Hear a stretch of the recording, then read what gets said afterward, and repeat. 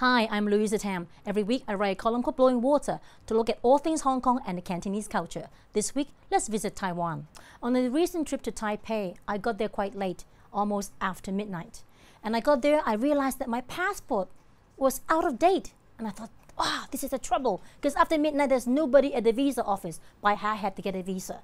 I got there, there was a lady there. The lady there was so polite. She helped me for everything, every document I needed, and also tried to get a passport for me. I said, no worries, I just need a visa and I can go. I finally landed home about 2 o'clock in the morning. My cousin wasn't impressed. I told her what happened, and I was praising the politeness of the staff at the airport. She looked at me, she said, you've been away too long, cousin. Taiwanese people are very good at being fake.